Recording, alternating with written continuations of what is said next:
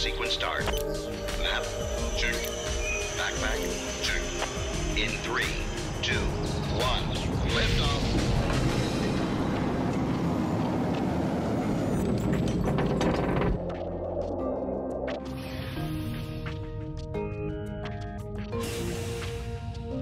Landing complete.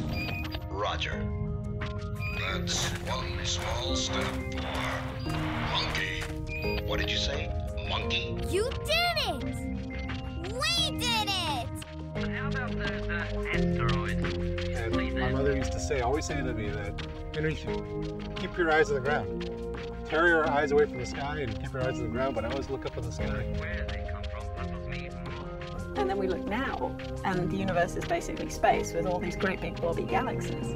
So how do you get from that smoothness to these blobby galaxies? I think what drew me to astronomy in the first place were the pretty pictures.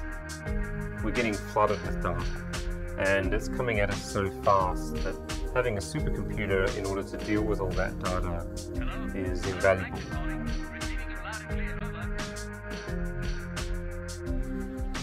For me, it's a very positive thing. The more you travel, the more you see the similarities in the world rather than the differences.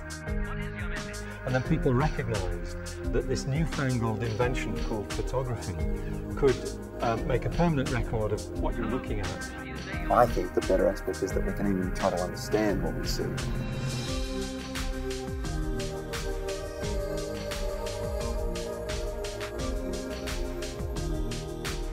Hello, I'm afraid we're not hearing you very clearly now. Could you repeat your call, please?